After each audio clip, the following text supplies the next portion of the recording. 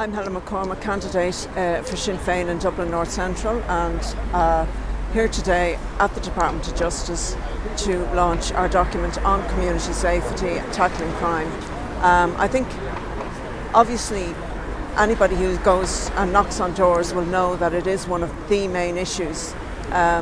People are very concerned about the instance and increasing instance of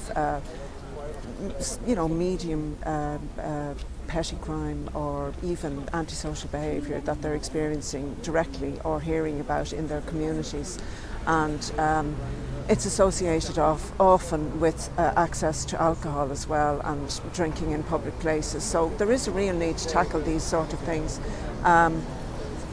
It makes common sense that prevention is better, a cheaper solution. We need effective responses to this kind of behaviour. We need to work with our communities, and we need to give communities a very, very, very valid and safe forum where they can actually take their concerns. And so we're pushing for greater community participation in relation to the local police committees, so that there's a greater sense of their voice being around the table, and that they can also hold the Gardaí to account.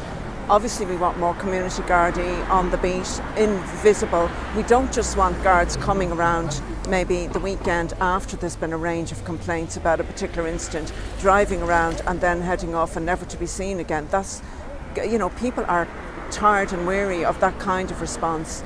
And it's not effective, it's not doing anything. So we've got to have a lot more efficient and effective resources put in place.